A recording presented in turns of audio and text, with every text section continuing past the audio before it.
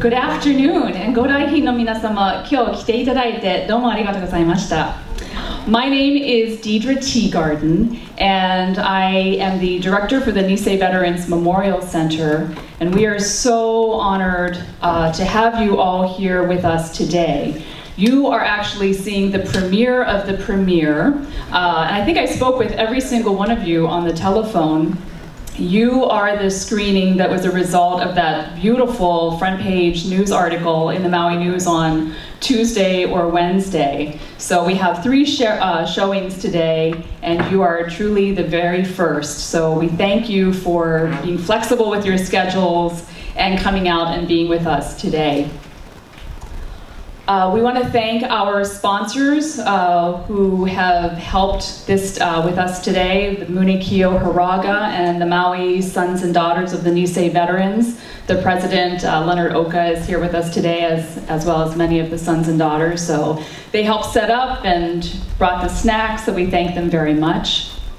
But we wouldn't be here if it weren't for the Japanese Cultural Society of Hawaii. When Carol Hayashino, their wonderful director, gave us a call about a month ago saying they wanted to premiere the Maui story here on Maui, we said absolutely yes. It is such a powerful film, and obviously a very timely one, and one that has brought a lot of new people out to our center. The late United States Senator Daniel Inouye said this of internment. He said, "The lessons learned must remain as a grave reminder of what we must not allow to happen again to any group." So we are just very honored to have the premiere of the screening of Voices Behind Barbed Wire, Stories of Maui County. Today, again, thanks to Carol Hayashino of the Japanese Cultural Center of Hawaii, and of course, Ryan Kawamoto, who has written and directed the documentary, and a big thanks to the JCCH for producing the documentary. We will have time after the premiere of the movie to do some question and answer with both Carol and with Ryan. I would like to acknowledge that we do have family members of internees in the audience today, so we thank you for allowing us to share those stories with the greater community. I'd like to bring up Carol Hayashino. She is a lovely individual who has been with the JCCH since 2012, and I think I met you when you first started. Yeah. She has been very involved in many levels with the American of Japanese ancestry community, with Japan, and she was incredibly involved with the national legislative effort for redress and the reparations for Americans of Japanese ancestry incarcerated during World War II. So please give a big round of applause to Carol Hayashino. She's going to welcome us all here today. Thank you, Deidre. The Japanese Cultural Center of Hawaii is very honored, actually, to present this film, Voices Behind Barbed Wire, The Stories of Maui County, with the Nisei Veterans Memorial Center. You know, we chose Deidre and this organization because they were so incredibly helpful in the production of this film. This is actually part of a 4-part series of short documentaries we are producing on the Japanese American incarceration, and they're focused on each county. So Maui is the first to roll out, and you are a very special group of people to see today's film. The film, as Deidre mentioned, is written and produced by Ryan Kawamoto. It is a Japanese Cultural Center project funded by the U.S. Department of Interior, the National Park Service, under the Japanese American Confinement Site Grant Program. So we are really thrilled to share this film with you today, and both of us will be available after the screening, after the film, for questions and answers, or discussion. Right. Okay. I'll just keep my remarks brief because I would like the film to sort of speak for itself, but a little bit about myself. I actually grew up on the Big Island, so I'm a neighbor island boy myself, and oftentimes the stories of the neighbor islands get lost in the shuffle in the larger scale of things. So we felt it was very important to tell Maui's story. So Maui, this is your story. Thank you for that film. Thank you.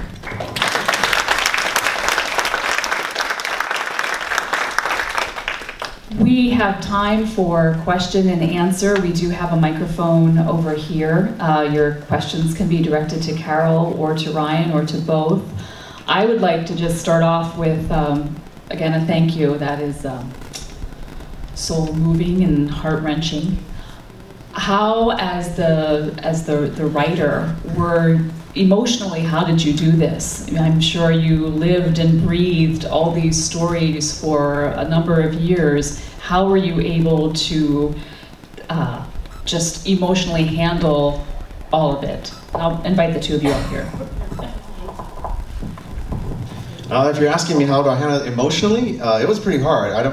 Hopefully you didn't turn around and look at me. I actually was crying a little bit watching this again. So it still gets me, and I've watched this film 100 times because I also did a lot of the editing for it as well too. So it's still very, very raw, and I don't have a personal connection to it. But I do want to mention that, you know, 2 of these stories here directly came because of the work done by the Nisei Veterans Memorial Center. So thank you very much for keeping these stories alive. If it wasn't for this organization and also the work of David Fukuda, we would not have 2 of the 3 stories that you saw. So David really pointed me in the direction of 2 of those stories. And there are many more stories. So if you would like to go downstairs, I believe, the full exhibit is up with many other stories that we could not include in this film. But yeah, so it's definitely a struggle to get through it. I still cry every time I see the film. I still cry when I see the Our documentary, The Untold Story. This film has really been in the making for 3 years.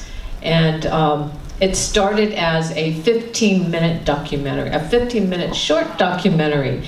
And as Ryan proceeded, there was just so much information, and the stories are so compelling and unique, it evolved into nearly a half-hour documentary. So what did you think? Great. Is any of the gentlemen or the ladies in talking today? Are any of the families here? I'm going to let them identify themselves if they wish. Families of internees. Can you introduce if you'd like?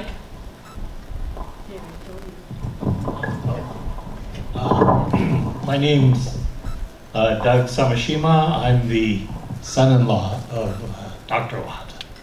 He was planning on being here today. Yeah, he was a little under the weather and had to stay home. But I'm sure you'll enjoy it when he gets to see it.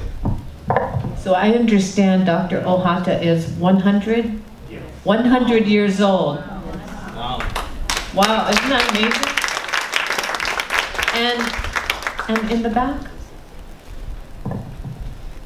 Actually, my father was in Arizona. Poston? Poston, yes. And he passed away a few years ago, but I'm here in honor of him. Oh. Thank you.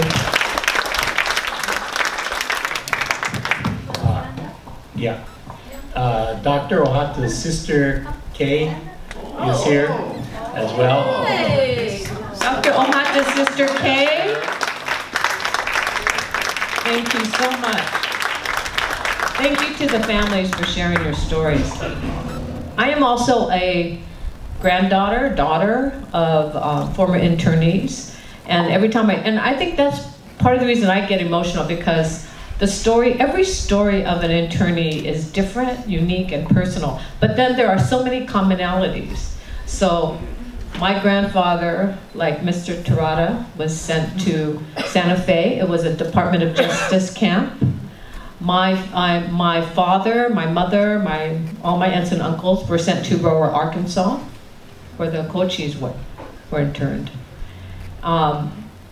And while their experiences and the impact are similar, they're different.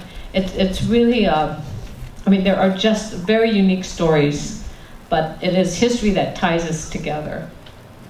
Are there any questions or comments you have of Ryan, of some of the stories or the film, or, yes? so much a question, but hopefully a mini story. My uncle was David Kiyoshi Enomoto, and my father was Gauster Napoleon Toshisuke Enomoto. Uncle Kyo was taken by the United States military on the morning of December 7th from his home to someplace where he helped to restore the communications in the Pacific.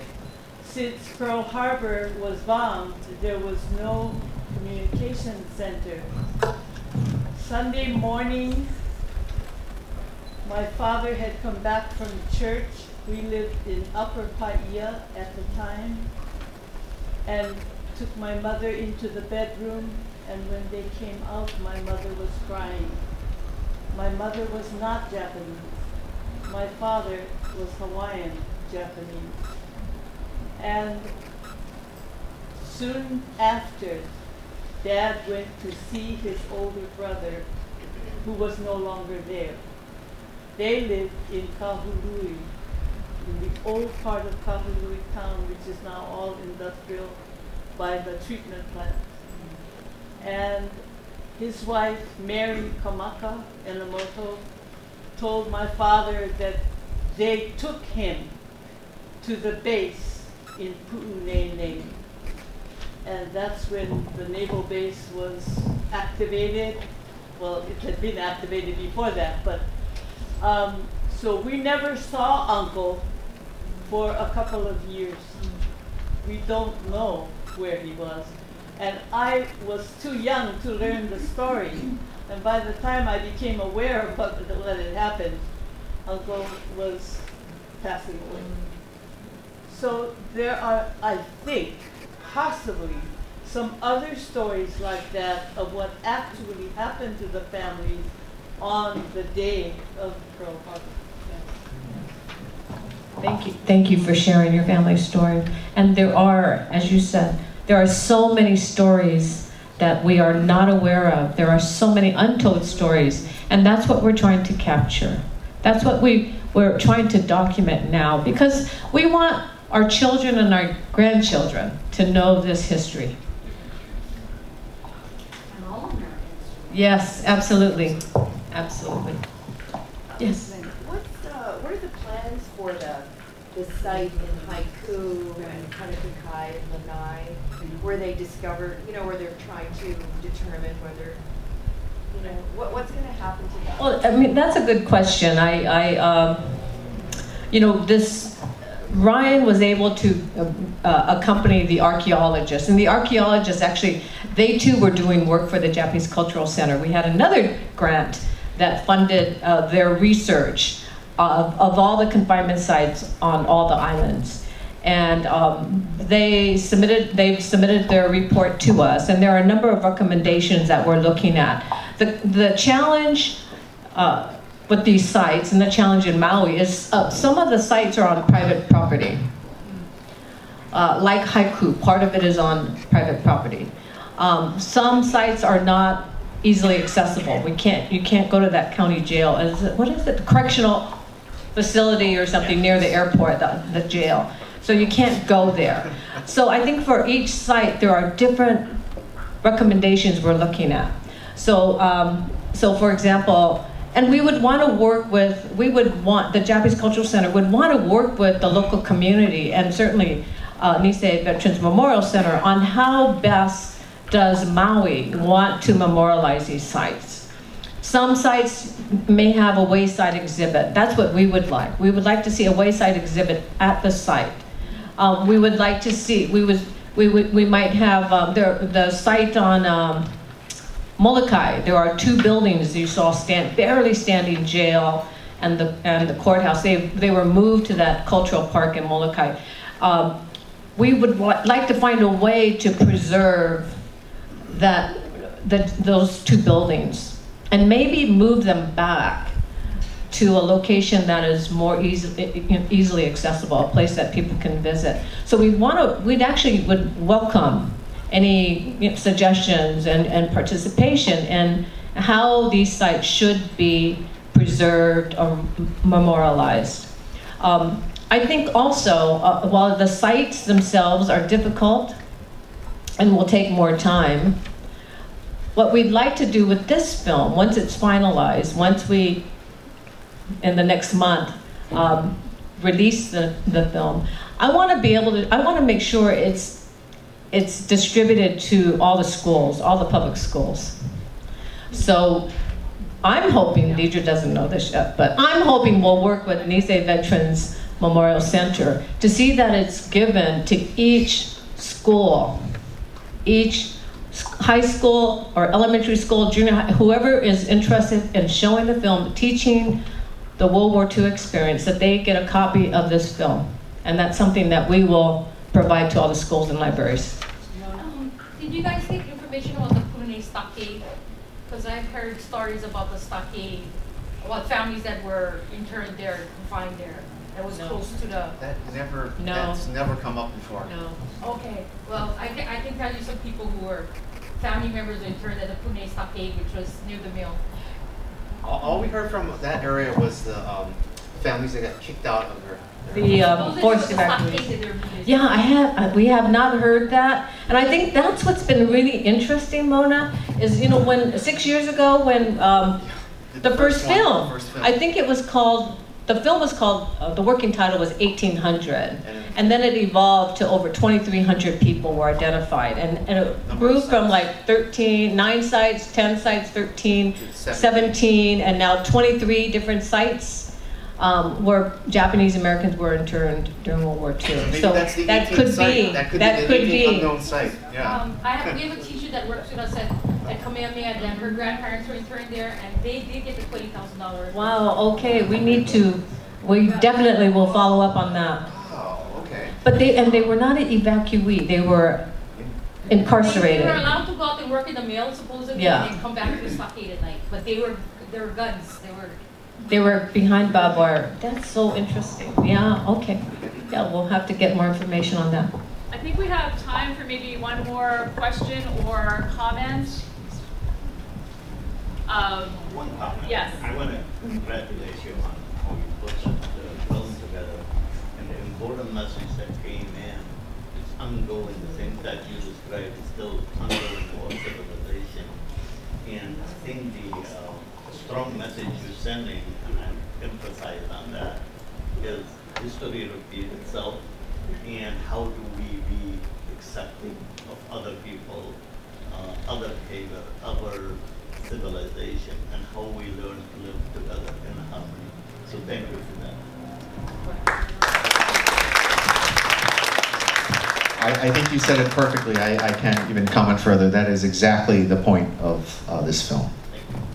And that is exactly the point of preserving history. It's for our future, it's an investment in our children, and it's an investment in our democracy. Thank you so much again for being here. Thank you for sharing your comments. Thank you. A big thank you to Carol Hayashino and to Ryan Kawamoto.